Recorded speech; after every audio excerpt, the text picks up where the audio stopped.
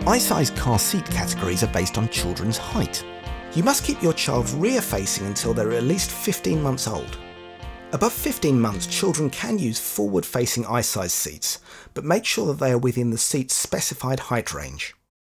Children between 71 and 83 centimetres tall can be carried rearward or forward-facing, but it's best to keep them rear-facing for as long as you can.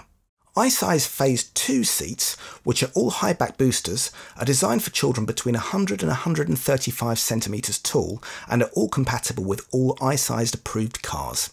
There are also a few seats specifically designed for certain vehicles to carry children that are between 135 and 150 centimetres tall. Some iSize seats also show a weight limit in addition to the height. It's unlikely that a child within the correct height range for the selected seat will be above the weight limit, but always check the seat instructions and make sure your child is within the seat specifications. This will be shown on the seat's label.